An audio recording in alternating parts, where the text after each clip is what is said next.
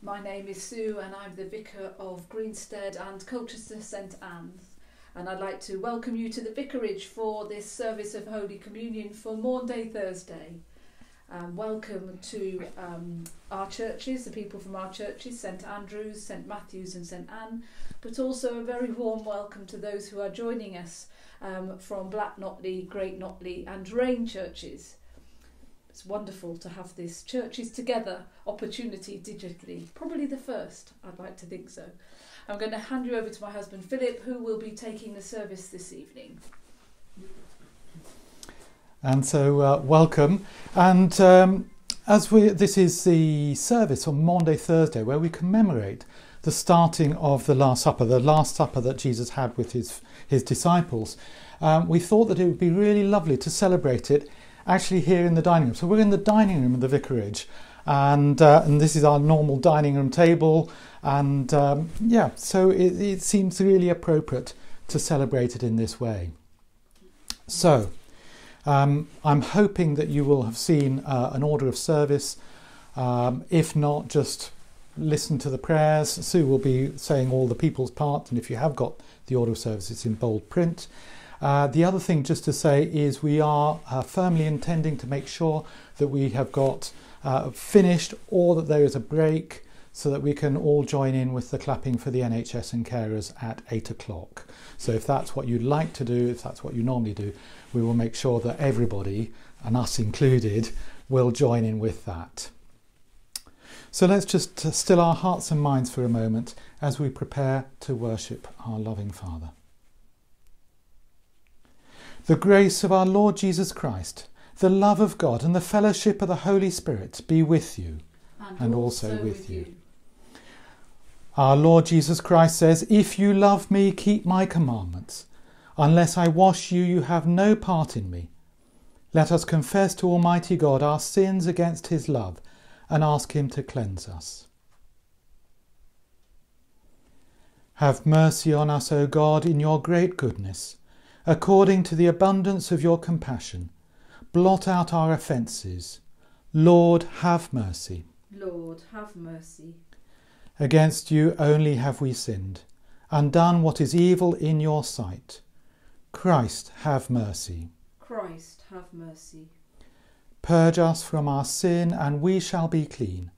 Wash us, and we shall be whiter than snow. Lord, have mercy. Lord, have mercy.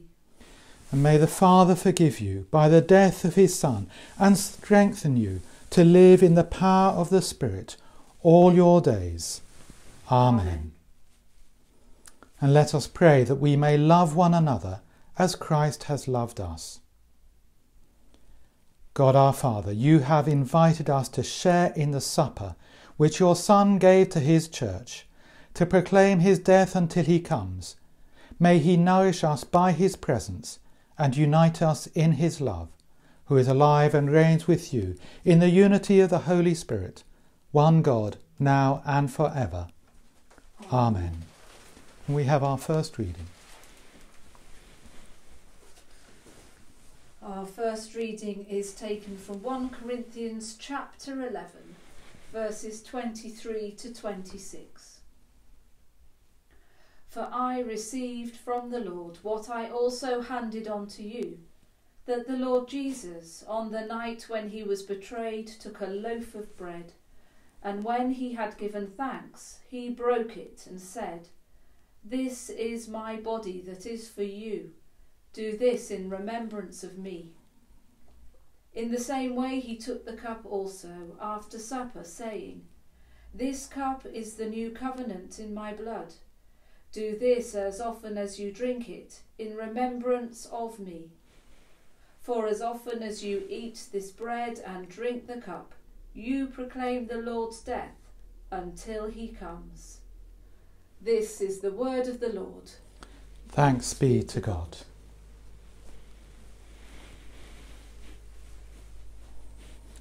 And hear the gospel of our Lord Jesus Christ according to John.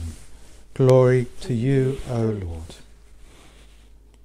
Now before the festival of the Passover, Jesus knew that his hour had come to depart from this world and go to the Father.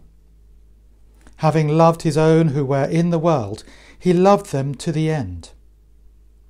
The devil had already put it into the heart of Judas, son of Simon Iscariot, to betray him.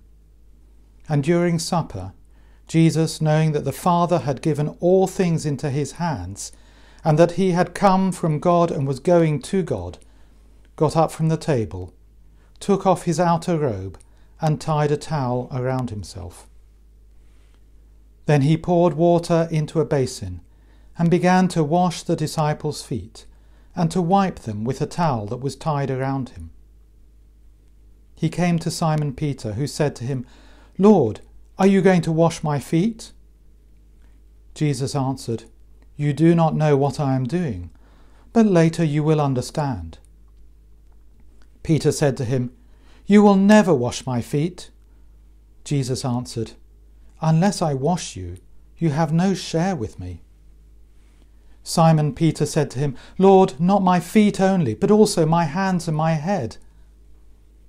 Jesus said to him, "One who has bathed does not need to wash, except for the feet, but is entirely clean.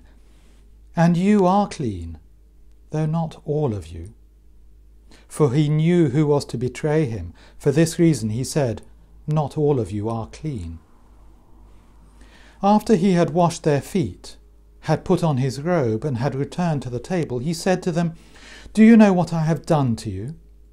You call me teacher and Lord, and you are right, for that is what I am.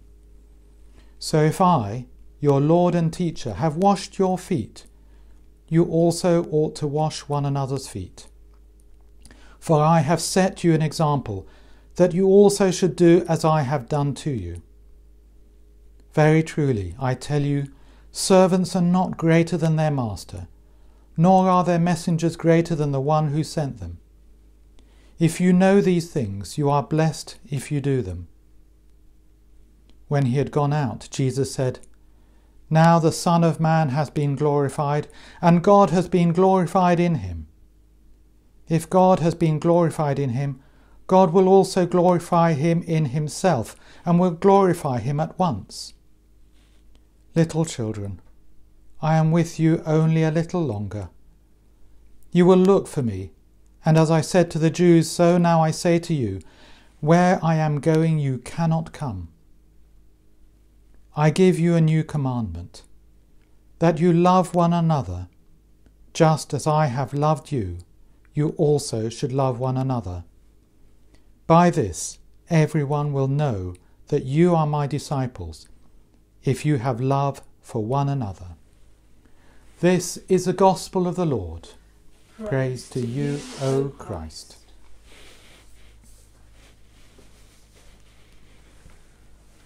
Our Maundy Thursday reflection has been written by one of our new, soon-to-be, I should think, authorised lay preachers. And this is written by Paul, so I'm just going to read it as he has sent it to me. But I do thank all our lay preachers who have contributed this week to our services. Paul writes, "We moved home on Monday, March the 2nd, before the idea of a lockdown had even been considered. The flat we have moved into is in a poor state of repair and requires a lot of work, so we planned for the initial weeks that we would not use the decrepit kitchen. We were going to rely on using the borrowed larder fridge in our microwave to eat only microwave ready meals and fresh fruit and veg. Second, to eat at our children's home. To eat out with our friends as is our normal practice. Number 4, visit family in the North and Midlands. Number 5, take some short breaks away. With the lockdown, 2, 3, 4 and 5 have gone by the board. We had run down our food stocks prior to the move. We also absolutely refused to hoard any food. So every 3 or 4 days I go out foraging at Tesco's and maybe M&S. I've always managed to get enough. Food plays an important part in our lives. In our modern lives, we only have to worry about paying for it. We do not have to forage or plant or hunt. We need food, for eventually we would die without fuel and nourishment. once we have had a sufficient food, it then plays a different role in our lives. We build our family relationships around the dining room table and talking as a family. This is one of the healthiest things a family can do together. Professionals tell us this is a crucial activity in the raising of children. Grandma always knew best. Similarly, eating out with our friends consolidates friendship. Celebrations in all societies are based around shared food. Christ used this on Maundy Thursday. Maundy Thursday, as we call it, is the day before Jesus was crucified on the cross. He was meeting with his 12 friends, we now call the apostles. He knew that this would be the last time they would eat together. He wanted them to do something after his death that they could remember him by. He took the food and drink that was always readily available. That is the bread and wine. He broke off bits of the bread and gave each of them a piece, and did the same with the wine. He said, "Do this in memory of me."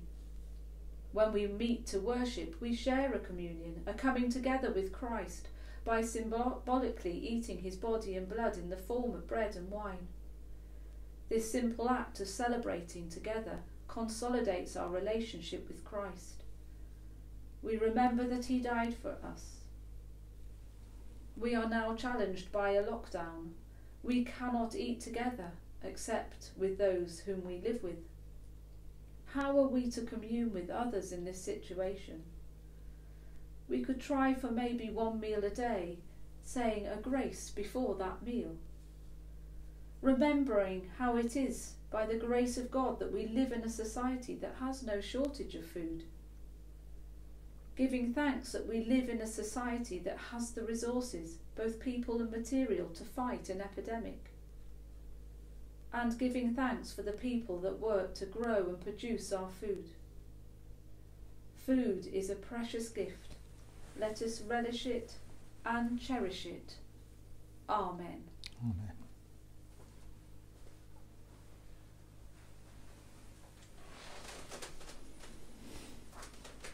A lovely sort of reflection on this, where we celebrate a meal and the food that was shared. But as we heard in the Gospel reading, there wasn't just the food that was shared, the bread and the wine, which we heard in the passage from Corinthians. There was the washing of the feet. Now, when Sue and I were trying to put this service together, we thought, washing of feet? How are we going to manage that? And so we decided that we wouldn't do that. And so I've put it down as a commemoration of the washing of the feet, because actually what we're going to do is we're going to wash our hands. And whereas in the traditional times of Jesus, washing the feet would have been the standard thing to have done before a meal, in our society you don't wash your feet, but you do wash your hands. And at this time, when we've been told to wash our hands so frequently, it takes on a really even more poignant symbol, I think, at any rate. So I'm not going to ask you to wash your hands, but just think about it as I wash Sue's hands and then Sue washes my hands, and just imagine that water on your hands. I should add that this is a symbolic washing of hands. We're not going to do it for a minimum of 20 seconds and all of that sort of thing.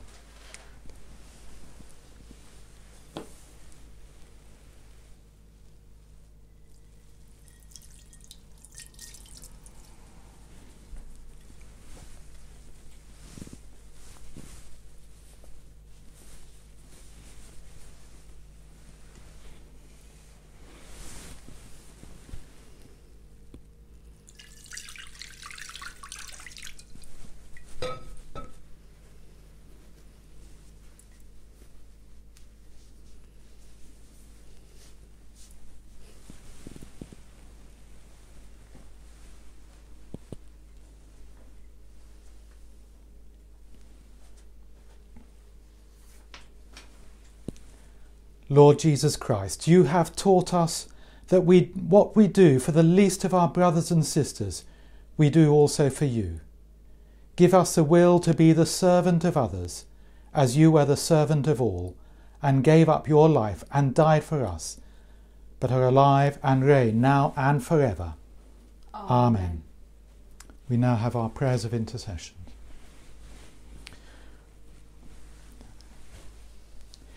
In the power of the Spirit, let us pray to the Father through Christ, the Saviour of the world.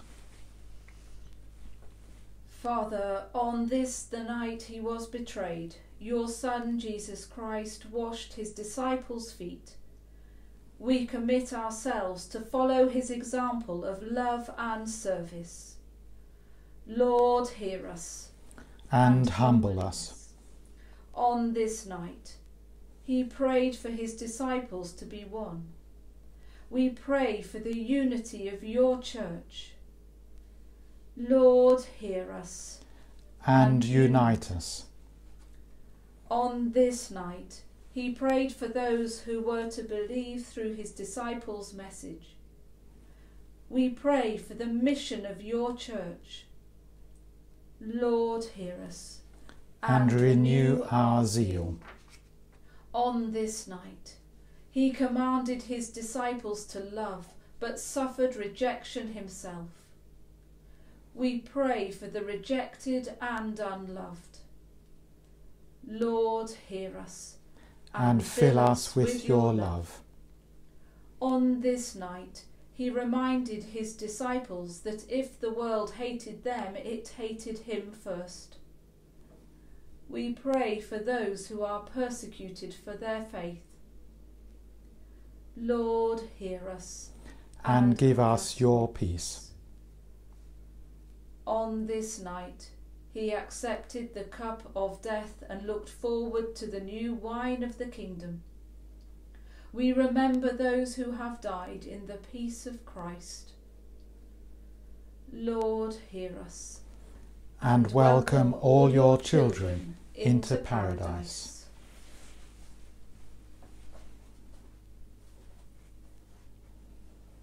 Jesus says, "Peace I leave with you, my peace I give to you. Do not let your hearts be troubled, neither let them be afraid. And the peace of the Lord be always with you." And also with you. And if there is somebody near to you, then exchange with them a sign of that peace. If you are on your own, then think of somebody you love and just share that peace, or the peace of the Lord, with them in your hearts and minds. Peace be with you. Peace be with you.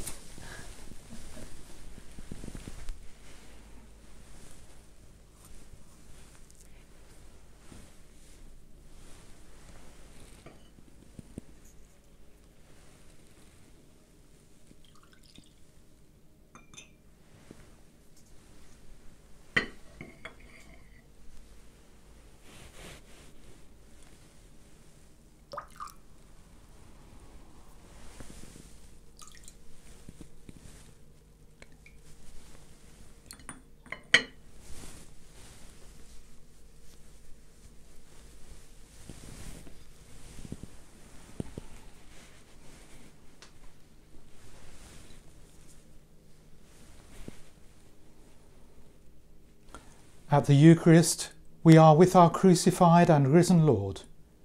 We know that it was not only our ancestors, but we who were redeemed and brought forth from bondage to freedom, from mourning to feasting.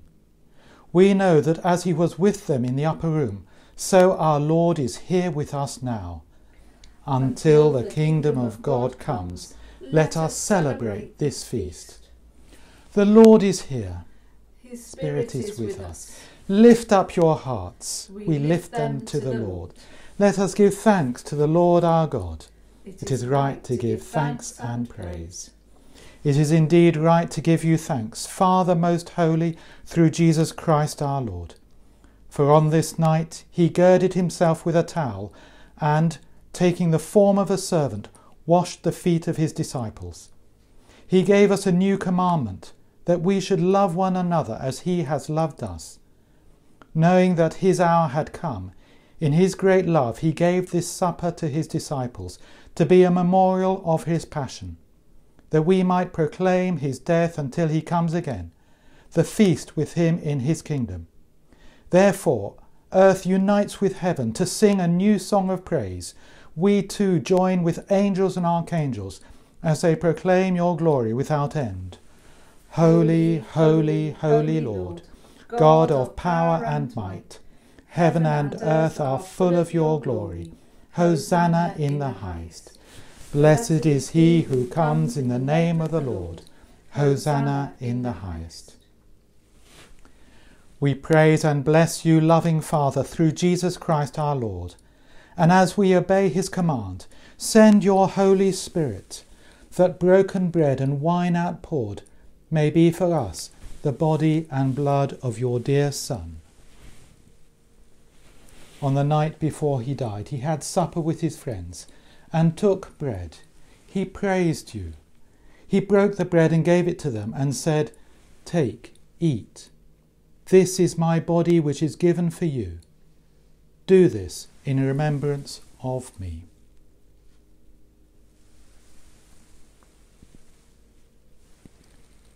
When supper was ended, he took the cup of wine.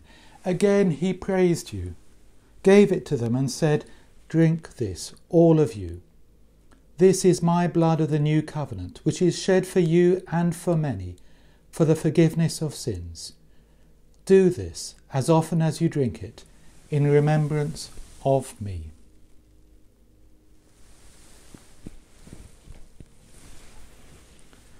So, Father, we remember all that Jesus did. In him we plead with confidence his sacrifice made once for all upon the cross. Bringing before you the bread of life and cup of salvation, we proclaim his death and resurrection until he comes in glory. Great is the mystery of faith. Christ has died. Christ is risen. Christ will come again. Lord of all life, help us to work together for that day when your kingdom comes and justice and mercy will be seen in all the earth. Look with favour on your people. Gather us in your loving arms and bring us with all the saints to feast at your table in heaven. Through Christ and with Christ and in Christ, in the unity of the Holy Spirit, all honour and glory are yours, O loving Father, for ever and ever. Amen.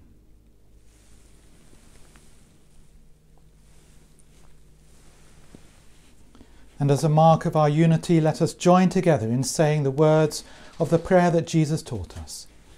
Our Father, who art in heaven, hallowed be thy name.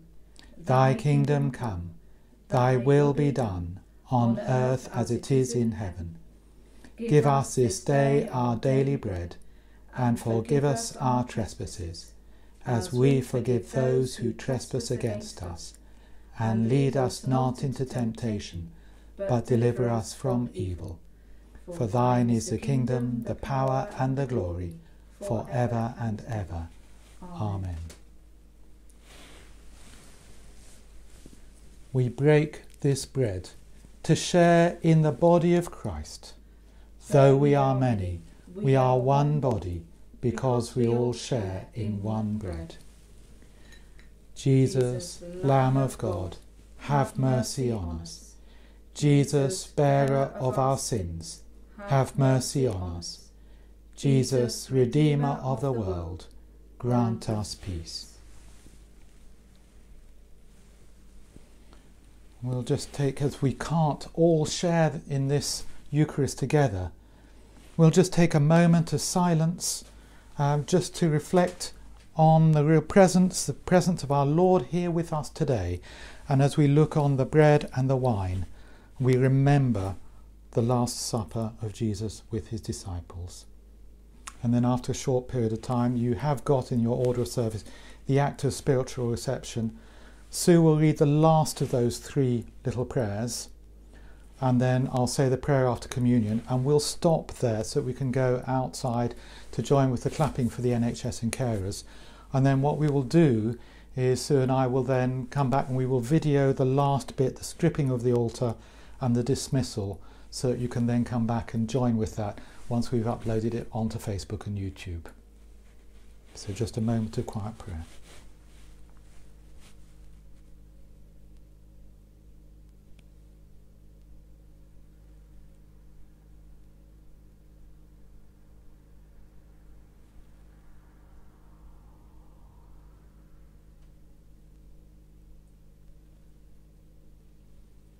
Jesus, as the hem of your garment touched in faith, healed the woman who could not touch your body, so may the soul of your servant be healed. For though I cannot receive you in the sacrament, I can, through this offering of my prayer, receive you in my heart. Grant this for Christ's sake. Amen.